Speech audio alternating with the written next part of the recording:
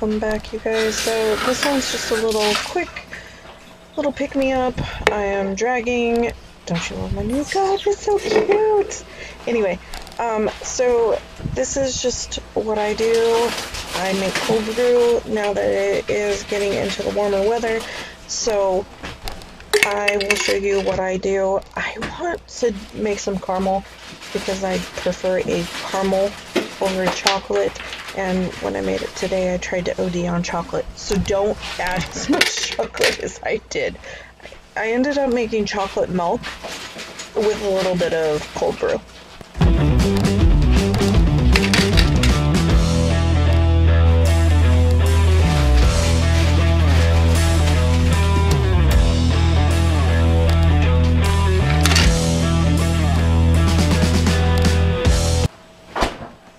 So I am going to fill it full of ice because the colder the better for me, and I didn't want to blend it because I'm already doing a million other things.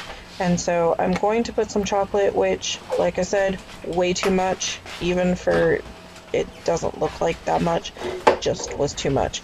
I'm going to use my half and half, or you can use milk. I've done both. Half and half was just easier for me to grab.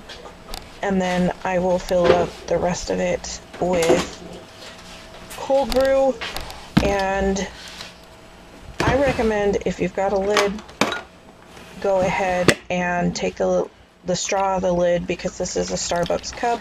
Shake it. I put the straw in, put the lid on after stirring, thinking I had stirred it enough. I was incorrect. I got a mouthful of chocolate. Maybe that's why I didn't care for it.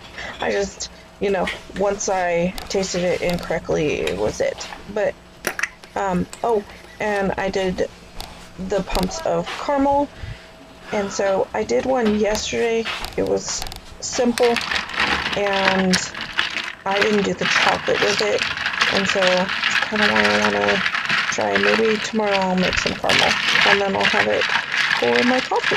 Anyway, thank you guys again for joining us. I know it's a really short one, but this is the perfect amount. It's not got a lot of caffeine, especially if it's later in the day and you guys can't handle it. Alright, see you guys tomorrow. Love you.